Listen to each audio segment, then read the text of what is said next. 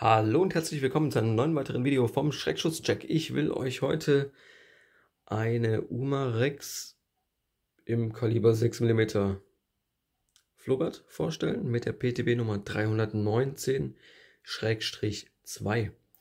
Seriennummer seht ihr hier.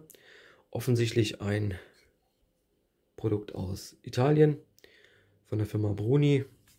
Schätze ich mal, es ist ein Kipplauf-Revolver, der 1, 2, 3, 4, 8-schüssig ist.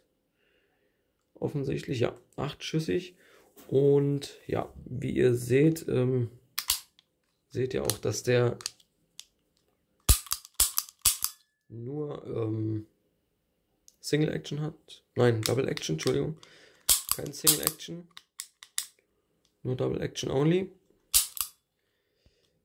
Zum Öffnen einfach hier vorne die Trommelachse nach hinten ziehen.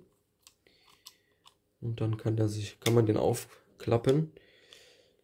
Zur Mechanik. Seht ihr hier. Das ist wohl aus Zink und der Transporteur, der sieht nach Stahl aus zumindest. Und hier hinten auch die Schlagnase vom Hammer scheint auch Stahl zu sein. Der Rest ist alles Zink. Die Oberfläche, wie ihr auch seht, ist lackiert. Erkennt man dann auch hier, wenn man öffnet. Da sieht man dann die Spritzer, wie sie vom Rand her dann nach innen hin abnehmen. Die Spaltmaße intern seht ihr hier auch. Das passt alles nicht so 100% zusammen. Aber gut, das ist jetzt auch ein Revolver in einer recht niedrigen Preiskategorie. Die, ja, vorne, genau, ich zeig mal den Laufsperre ist im Prinzip ein Flacheisen da oben drin, irgendwie in einer Form, ein Eisen. Dann, ja, ist der Lauf dafür aber recht frei. Ist jetzt aber auch kein wildes Kaliber, insofern großer Trommelspalt. Deswegen war die PTB da wohl sehr liberal. Wir haben hier Kunststoffgriffschalen, die auch nicht mal sonderlich gut passen, wie ihr seht. Also das ist wirklich schon, ja, ganz rudimentäre Technik. Das Modell übrigens heißt Punkt 343. Genau. Das ist also, und wie man auch hier sieht, hier ist eine Gussspur, also so ein Kreis.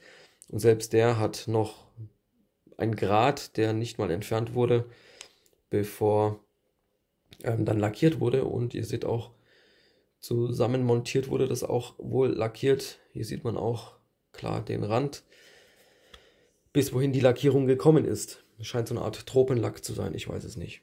Gut, das war es an für sich auch schon. Wenn euch das Video gefallen hat, übrigens würde ich mich echt super, also wirklich freuen über ein Abonnement.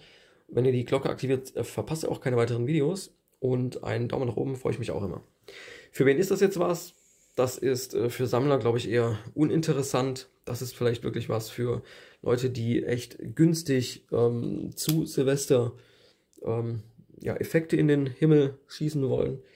Und die Kartuschen, das sind ja diese 6 mm Flobert, hier habe ich eine abgeschossene. Die gibt es ja recht günstig in einer 100er Dose. Und ja, also das ist dann, da muss man auch aufpassen bei dem Spalt hier hinten, dass die nicht rausfallen. Also auch wenn die jetzt abgeschossen ist, aber trotzdem, ne, die kullern da so drin rum. Für die Selbstverteidigung ist das natürlich nichts. Ja, einen Ausstoßer haben wir sozusagen. Ja, also für Sammler ist das nichts. Für Silvesterschützen, ja, die halt günstig was in den Orbit schießen wollen, sozusagen. Und ja, für die Selbstverteidigung eher nicht, weil Zuverlässigkeit weiß ich nicht. Es ist zwar klein und führig, hat auch Double Action Only, das ist ganz gut für den Zweck, aber ob das alles so hält, und ist dann die Frage.